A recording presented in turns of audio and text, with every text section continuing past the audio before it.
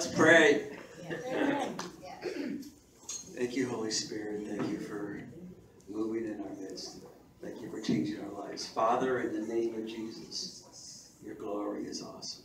Your presence is awesome. Continue doing what you're doing in our lives as you are transforming us into your image, Jesus. We love you. We bless you. We honor you. We stand in awe of how great you are and your loving care for us. In Jesus' name. Hallelujah.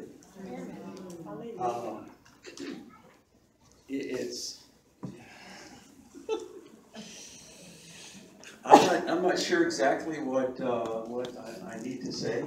I don't think I need to say anything. But there's just so much that God has put on my heart that I'm blessed to be able to minister to church leaders all over the world, and individually, corporately, hundreds, thousands of them at a time sometimes. And I really have a heart. God's given me a heart for those who are in leadership. And it's a hard place. We found that we'll ask the question many times, to groups of pastors and church leaders, how many of you have come to this conference, come to this meeting, and you felt like if God didn't move this time, this meeting, you're done. You're just done. It's amazing to me the number of people that say, that's me. This is it. I'm finished. I can't take it anymore. And, God didn't intend it to be that way. He's given us everything that we need to overcome everything that would come against us. The salvation that he's given us is so great. It's a so great salvation. It's an awesome salvation.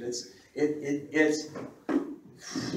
church hasn't really understood how great salvation is. Amen. It's phenomenal, and all that it includes. When you look in your Bible and you study that word sozo, the word for saved, it's not just eternal life. If that's all it was, I'd be happy. I would thank God and I'd be happy. But that's not all it is. It's healing. It's deliverance. It's being made whole. It's gaining your senses back. It's being set free. It's having your eyes open. It's having your ears open. It's being able to come to know your Maker. I mean, when we lead someone to the Lord, don't we say, hey, look, all He really wants is a relationship with you? Don't we say that? Yeah. Okay, then we get him saved and get him in the church, and that somehow changes. To now, what God is asking for is to do all these things. It didn't change in God's sight. All He ever wanted was a relationship with us. It started in the garden. He just wanted a relationship with Adam and Eve. They messed up and they sinned, and people say that God threw them out of the garden. He didn't throw them out. Read the Bible. He put them out to keep them from living forever in their sin. Because He loved them so much. He still fellowshiped with them. He still loved them. He still communed with them. And we you want me to stop moving so much?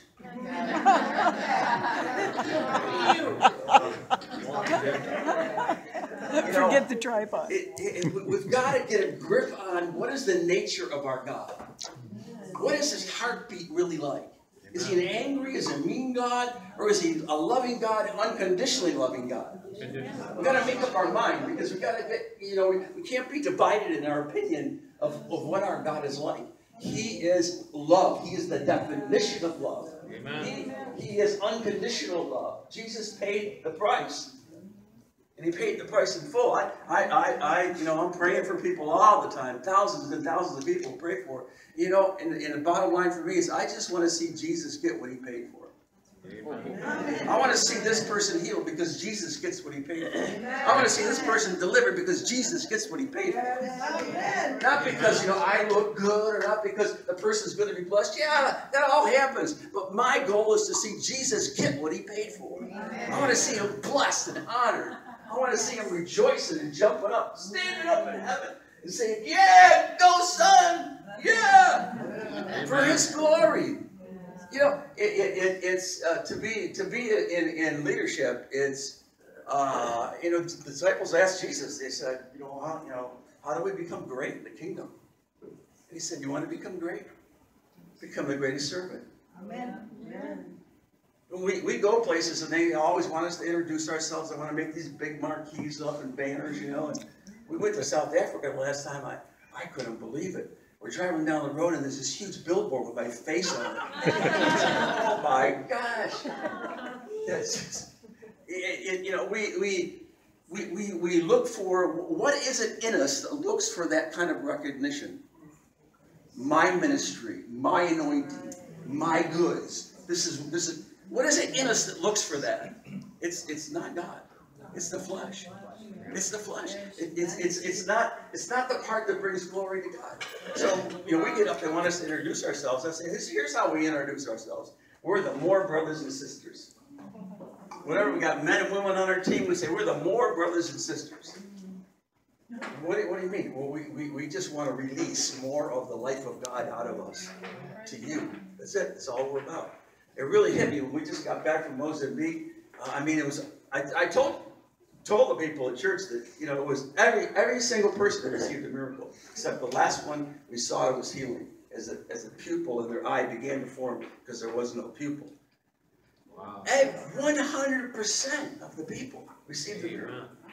I mean, that's like phenomenal. So this pastor comes up to me and he says, wow, he says, you know, my life, my ministry has completely changed. It'll never be the same again. After all the truth that I've had imparted to me, he said, and he looked at me, he said, what did you say your name was? You know, and I said, yes, God, I hit it. Yes. He knew that it wasn't about me.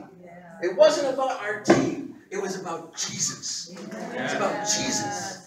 They grabbed a hold of who Jesus was to them and in them, and they said, you know what? He's going to speak through me. He's going to live through me. He's going to pray through me. He's going to reach out through me. They just got it.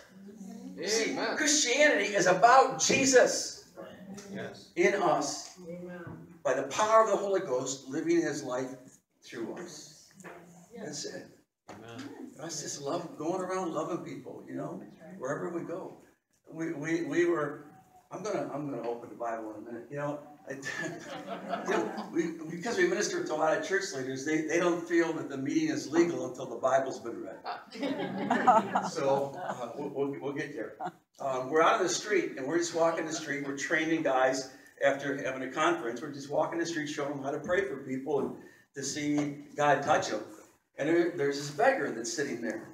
And I looked at him, and he had one leg, regular leg, and one leg, just a half a leg. And he's sitting there. And I said, can I pray for you? He said, sure, go ahead. All right. So I began to pray for him, and I began to command that leg to grow out. And we've seen it happen many times, and I'm just fully expecting this leg's going to go, just pop right out. Well, it didn't. I prayed once, I prayed twice, I prayed 3 times, nothing. And I just looked at him, and he's crying. I said, Holy Spirit, I bless what you're doing.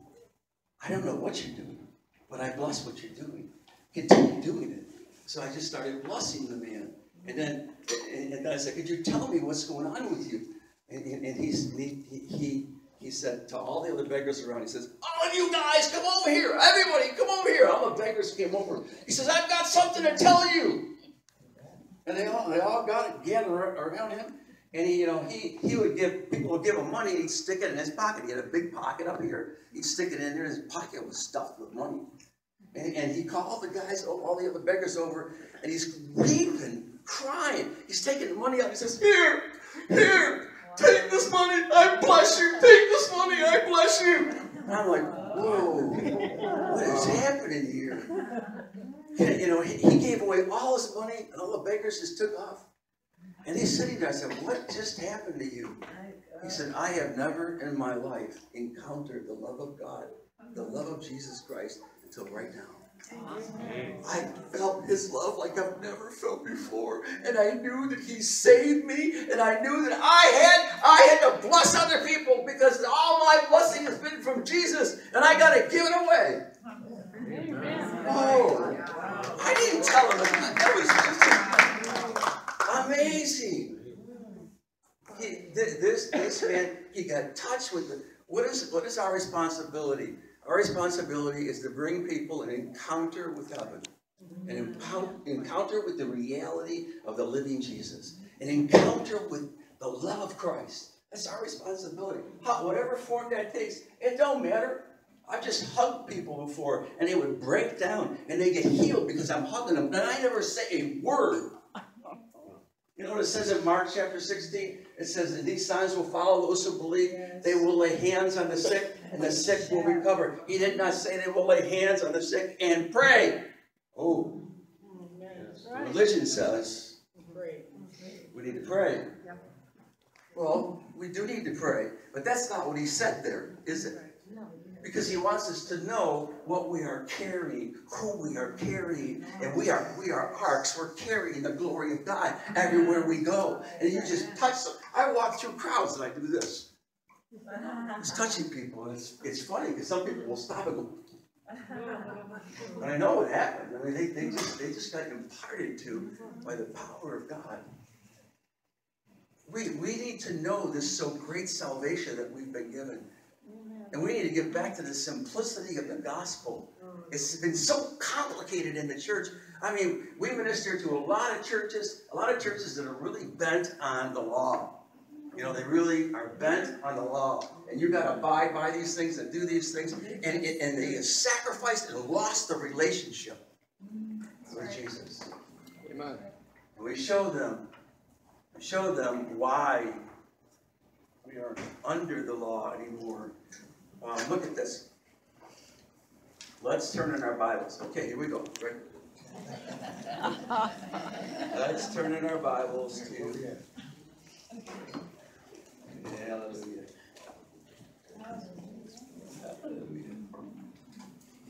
If you go to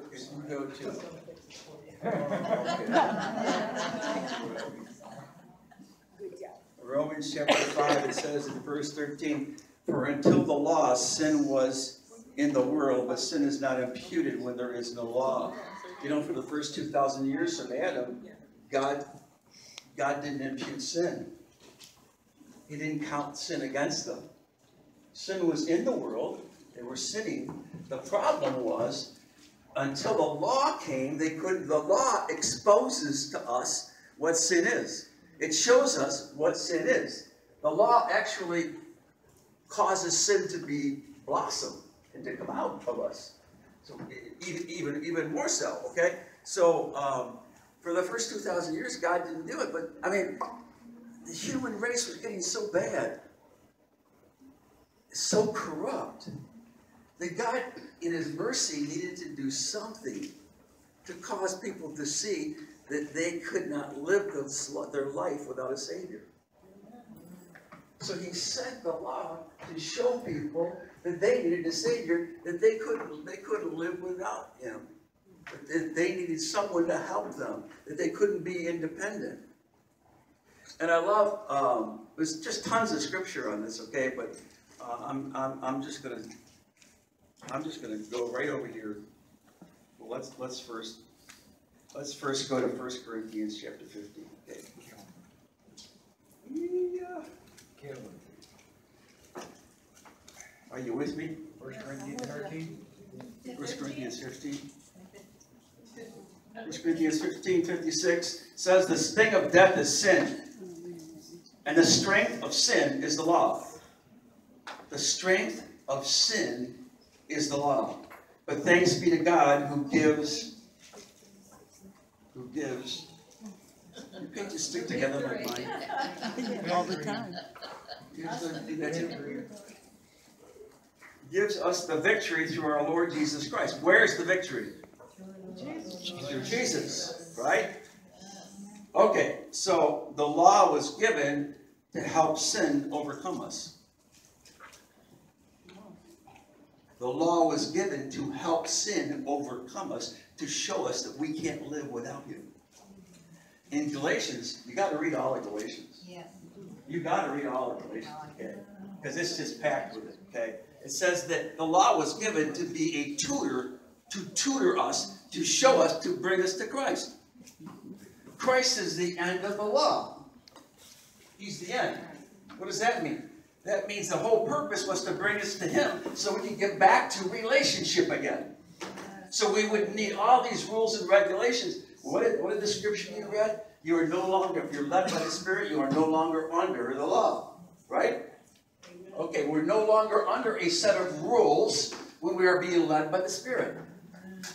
The key, absolutely, for us to live and to bring forth the life of God is to be led by the Spirit and not under the law.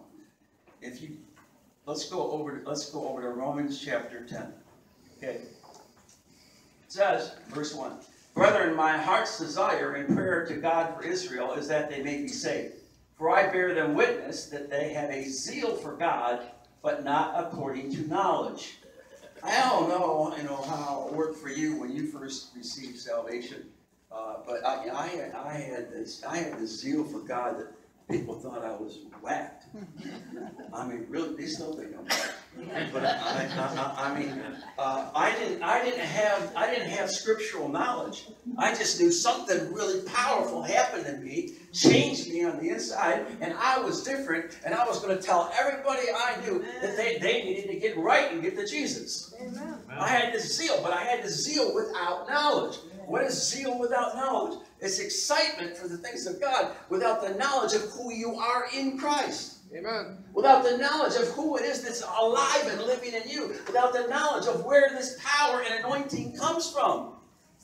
There are people running all over the world to go get another anointing. Do you know that you have the anointing in you? The anointing is the presence of God. He's living in you. You don't have to go anywhere. Just learn to let Him out. Amen. That's it. So we have this zeal without knowledge. Okay? So the knowledge is, let's learn who we are in Christ. Let's learn what He's done for us. Let's learn what His salvation includes. Let's discover that He has completely wiped away all sin. Amen. Past, present, and future, He's completely removed it. It's not an issue for God anymore. When we make it an issue, we bring the law in. Amen. And we make it an issue. The religious people make it an issue. And then we've taken people away from the relationship and say that now you're going to please God by doing these things. And that's the law. Now here's the kicker, okay? There's two kinds of righteousness. There's the righteousness that Jesus gives us, that Anna talked about. We have become the righteousness of God in Christ Jesus. He became righteousness for us. He paid the price for all sin so that we could be made righteous. How do we receive that? It's the grace of God, is it not? How did you get saved? Ephesians chapter 2. You were saved by grace, by the grace of God, through faith. You believed that Jesus had paid the price in full for all your sins, right? Yeah. You believed it was a done deal. You believed in it, and your belief in that grace got you saved. Amen. Amen. Right? Amen. Okay, that's not supposed to change after we come into the kingdom. That's right.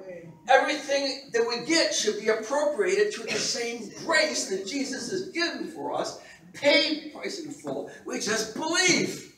Amen. It's so simple, it's ridiculous. Amen. But religion is so complicated, this thing. Yes. Yeah. Yes. Apostle Paul wrote to the Corinthians, and he said, you got to watch out for the deception that would keep you from the simplicity of faith in Christ and Christ alone. That's it. Everything comes to us as we receive by faith in what Jesus has done. Jesus has done it all. Yes. He's finished it. It's not like when we get someone saved, it's not like Jesus is coming now down from heaven and He's dying on the cross again for them right now for their sins.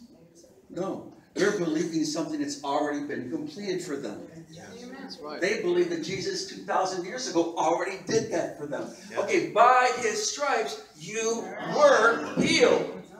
2,000 years ago, you were healed. Amen. How can we pray in confidence for people that when we pray for them, they're going to be healed?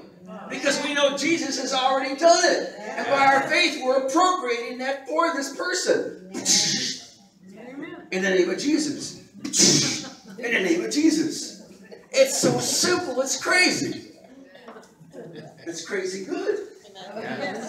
It's crazy good. And we see it, you know, and church leaders all over the world are like, you got to be kidding.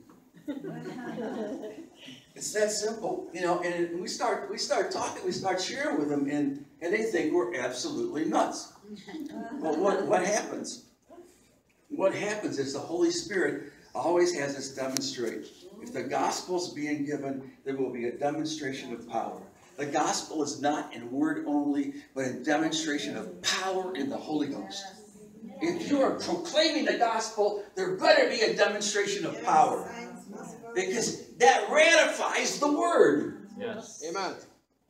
So we know, we start talking, and the religious mindset is thinking, these guys are bad. They don't have a clue. So we say, okay, you think that God won't heal someone who's got sin in their life? I mean, there's all these crazy rules and beliefs that are in the church. Like, the reason that person didn't get healed is because they got sin in their life. Like, sin is an issue. Is sin an issue for God or not? No. It's an issue for us, isn't it? Yes. If your life is full of sin, you're going to have some critter problems. Okay, you're going to get some agita. Agita is Italian for upset stomach. You're going to have a rough go. Okay, but it's only because you're not believing the truth. Jesus said, "You shall know the truth. The truth will set you free." Amen. I mean, I spent years trying every measure of deliverance to help people that was out. I tried it all to get people free because I just wanted to see people free. And he brought me all through all of that to show me all you got to do is just believe. I've already set them free. Amen. And watch what I do. The same way we received eternal life is the same way we get free from everything. You know what we do? We confess and agree with the enemy's work. Right? We go through the day confessing our pains, confessing our sickness, confessing this heaviness, confessing all this. I feel depressed. We just confess the work of the devil. So we go out from underneath his covering. What does he say in Colossians? That we died and we were hidden with him in Christ. Now, if you are hidden in Christ, tell me how the devil's going to find you if you're hidden in Christ. Tell me how he's going to put anything on you if you're hidden in Christ. He can't. We have to begin confessing and believing that we're still under the law. We still got these issues. There's all these problems. That's when you give freedom. Okay, the law opens the door for sin. To show us again that we can't live without this relationship. That's it. Just simply faith in him. He says in verse 2, "For I bear them witness that they have a zeal for God, but not according to knowledge. For they being ignorant of God's righteousness,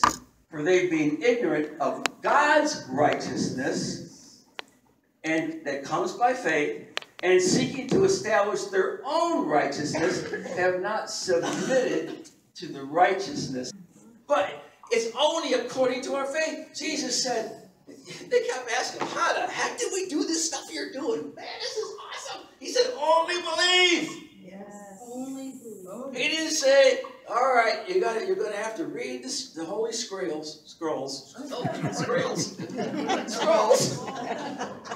for 8 hours a day. You're going to have to fast and pray, put on some sackcloth. Okay, guys, it's not going to be easy. It's going to be tough now, okay? No, he said, only believe. He's bringing in the new covenant. He's bringing in the new way for us. He's bringing us back on board to the relationship he wanted to have with Adam and Eve in the beginning. Amen. Are you with me? Amen. So he says here, verse 4, "For Christ is the end of the law." For Christ is the end of the law for righteousness to everyone who believes. If you don't believe, you're still under the law, and all manner of garbage is going to come into your life. To everyone who believes, that's the essence of Christianity. Christianity. We believe in the grace. What is grace? Grace is what God does for us. What's the law? The law is what we try to do to God, for God, bless God, to get God to move. That's the law. Everything that we do to try to get God to do something is the law.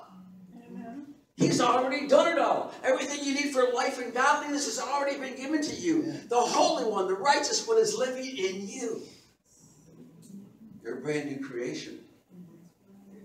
Over in chapter 11, verse 6, it says, and if by grace, then it is no longer of works. Now you got to get this. If by grace, it is no longer of works, otherwise grace is no longer grace. But if it is of works, it is no longer grace. Otherwise, work is no longer work. I mean, how does it get easier than that? As soon as we say Jesus plus something, we're over into the law, into works, where all the problems are. It's not Jesus plus fasting and praying. It's not Jesus plus going out and do good works. It's not Jesus plus anything. It's just Jesus. Okay, people listen to me say that, and they say, oh man, you know what? People are going to think, okay, they don't need to do nothing now. Well, then they don't understand. They haven't had a revelation of the love of God and what Jesus paid for us to be free. They haven't had a revelation of the high price that Jesus.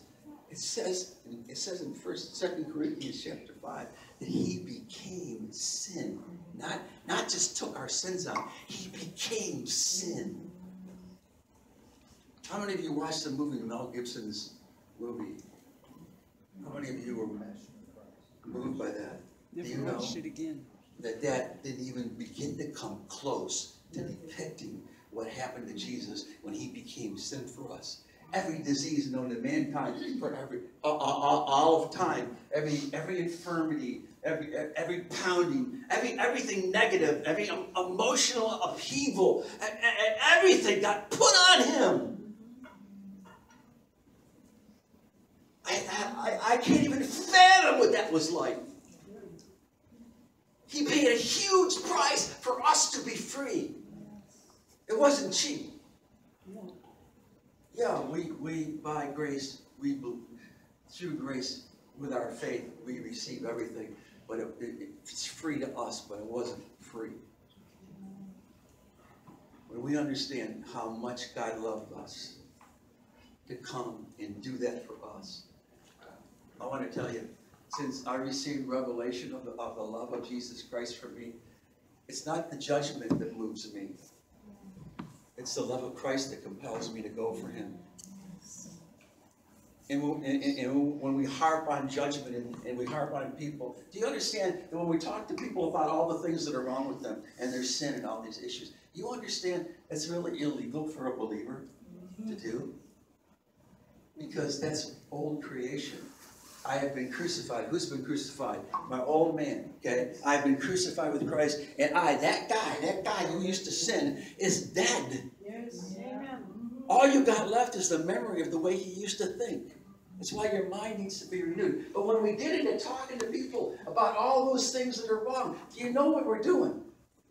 We were having prayer last night, and this just popped out. You know, it's like going to the graveyard, digging up a dead body, and trying to interact with the body. Come on, say something!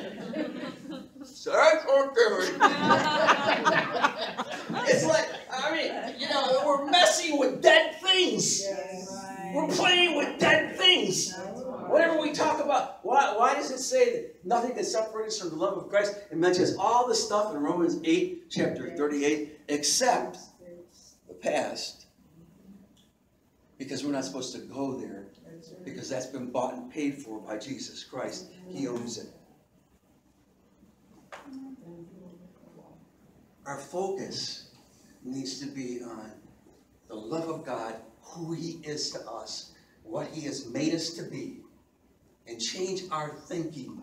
Repent and change our thinking. God-word. Not about all the sin. He's already dealt with all. You ever wonder if he's already dealt with it, completely separated as far as the east is from the west, and you're there talking about it? He's already forgotten it. It's like, what you saying? What you saying? That's right. Really? Yeah. No, not you. You are the righteousness of Christ. I see my righteousness all over you. How does God see us? We have an image problem in the church. That's right. We do not see ourselves properly. It's true.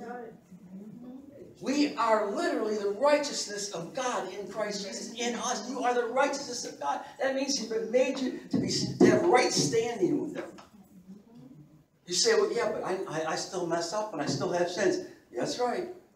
You do. If you didn't, you'd be a liar. But He's dealt with it all, and He does not see you that way. He doesn't see you that way. Who sees you that way? The flesh sees you that way. Other people see you that way. You want to have good relationships with other people? Start talking to them according to the way that God sees them. It says in Corinthians that we should no longer see each other according to the flesh. Never again. I don't care what you did in your past. I don't care how bad it was. I can't see you that way. I see you as a mighty woman or man of God, filled with the Spirit of God, filled with excitement and anticipation, and you just can't wait to release God's life. You just can't wait to put your hands on someone to get them healed. That's the way I see you. I see bubbling up on the inside, stirring on the inside. Your spirit's going, yeah, let me out, let me out, let me out. Let's go, let's go, let's go. Not as someone who's a sinner and messed up. That guy's dead. Amen. That guy is dead. Keep him there. Yes. Don't be a grave digger. Right. That's right. Yeah. Amen. Okay, we've got to bring forth the life of God. Let your words be filled with life. Okay? Those of you who have a prophetic bent, okay, ask the Spirit of God to release in you what He sees in these people. And I guarantee you, if it's Him, it'll be positive. Because He does not see the stuff. That's right. It's junk. He doesn't see it. Amen. Woo. Wow. I'm telling you, you know, some of the stuff that has helped me to go around the world to get multitudes of churches free. Free. Revival breaking out all over the world. Because church leaders and pastors, they're just getting it. They're getting it. And they're taking it. We just got back from Mozambique. I got an email from our host pastor. And the Sunday after we left, he said, here's what we did. He said, I got my people in the church.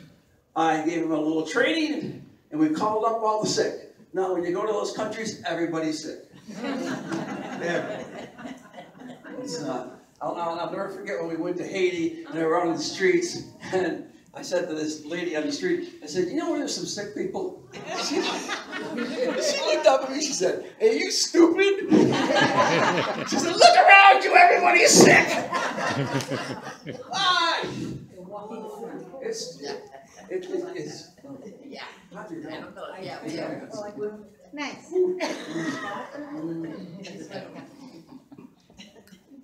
Oh, thank you.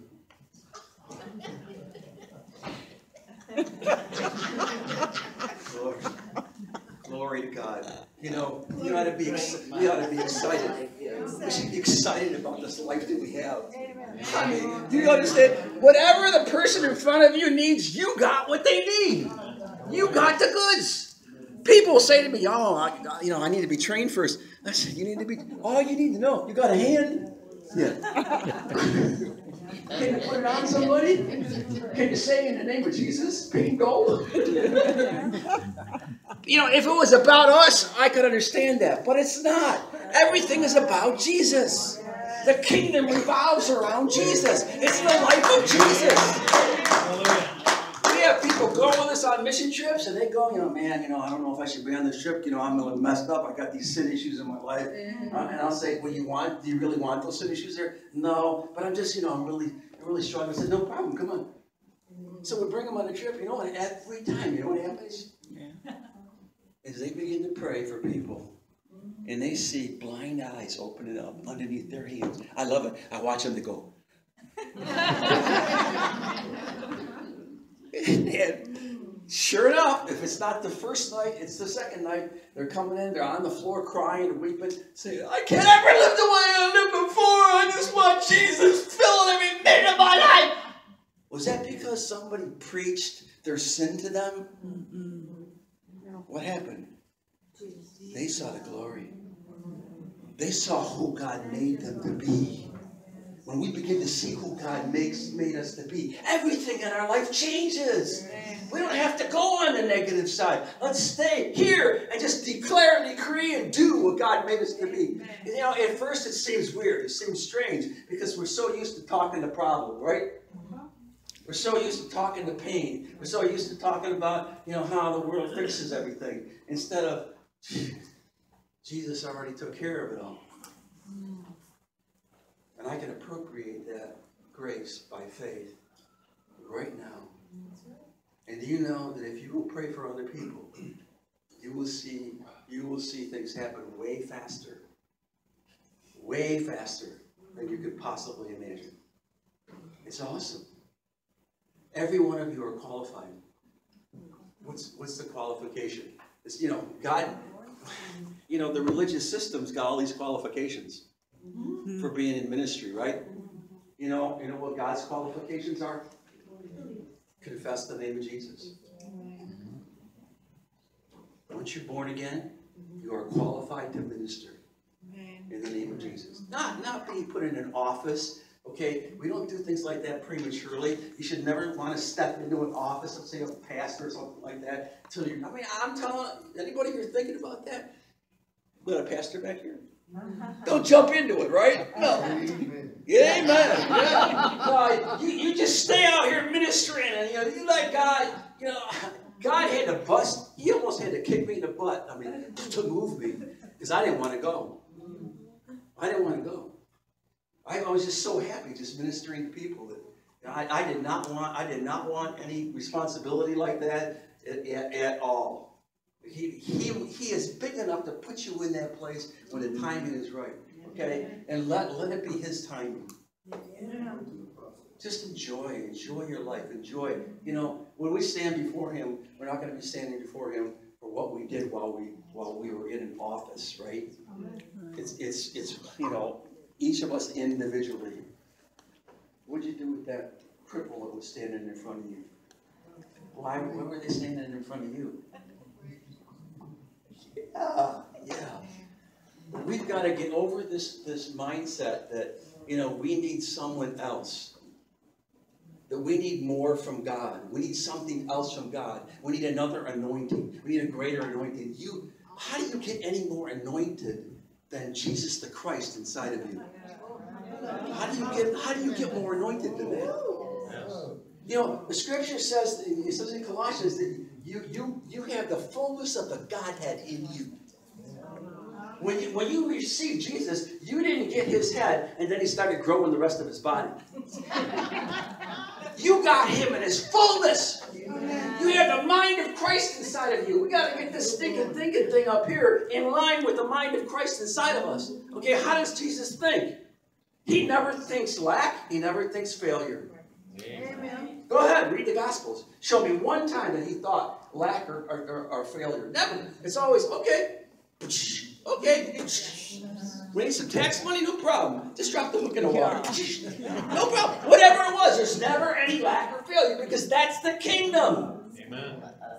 It's the world that has trained us as believers to think this stinking thinking stuff. That's right. Amen. That God doesn't think that way. He's already overcome the world. He's overcome everything. And the overcomer's living in you. Start talking that way. I know it'll seem weird for a while.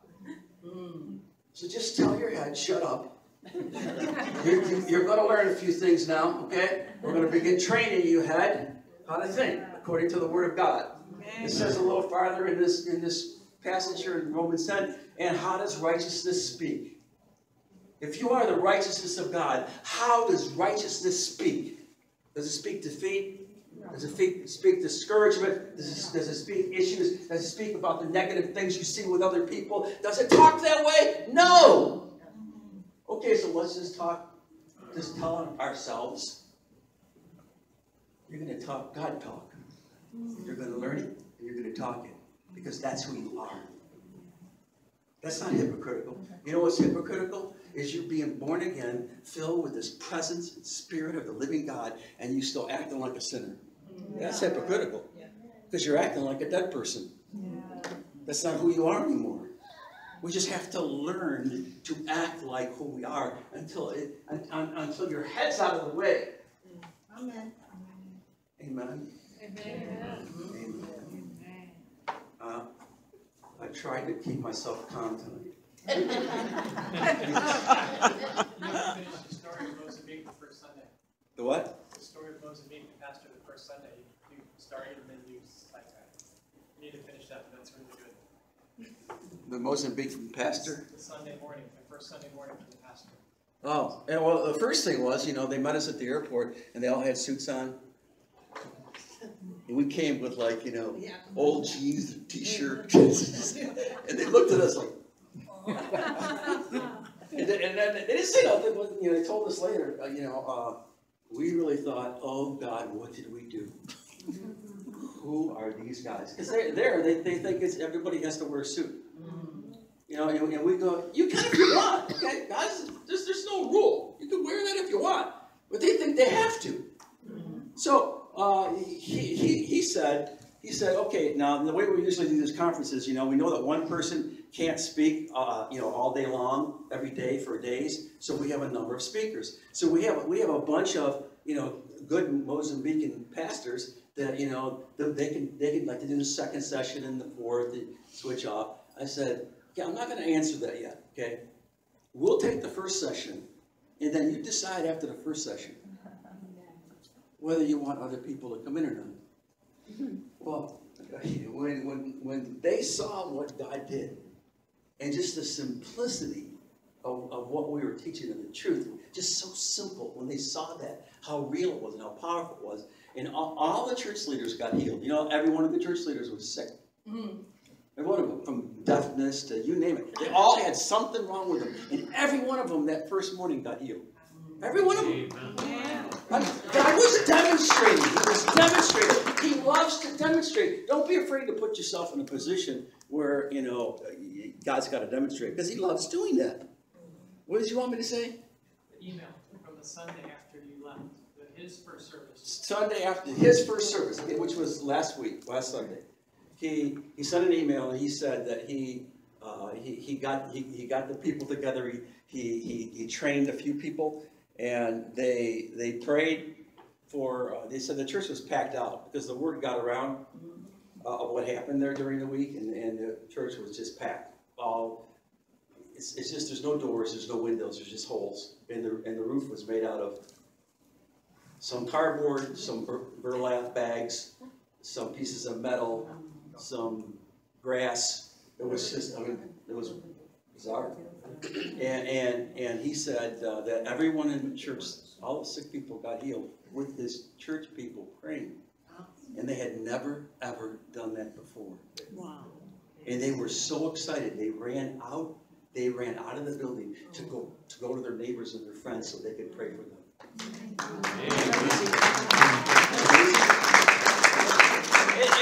And that's just like God. He wants. There's never been any person ever been qualified. If you come to the place where you say, God, I'm just so good. Aren't you glad you got me, God? Are you happy, God? Look at all that I do for you. Aren't you glad, God? That's like the Apostle Paul. On one hand, he says, I'm a bond slave. I know it's not me. Not a stitch of it is me. Except I get to enjoy it together with you as you do this through me. Wow. And then on the other hand, I have the authority to use the name of Jesus Christ. And devil, you're getting out of here now in Jesus' name. Go! And they go. They're standing in that place of authority and power and anointing, but yet at the same time, I'm a bond slave. By choice, I'm a bond slave. I've humbled myself to do whatever you want, Jesus. the two of us together. We are joint heirs with Jesus. We're joint heirs with co-laborers with the Holy Ghost, right? Aren't you glad? Amen. He doesn't ask you to do it alone. You get to enjoy the ride. Yeah. Whatever we see God doing in our life, remember it's Him. And you are privileged and blessed to be there, to be a part, to see it. But He enjoys you being part of it. He wants us to be part of it. So I just want to encourage you to jump ship. Amen. Get out of the boat that you've been in.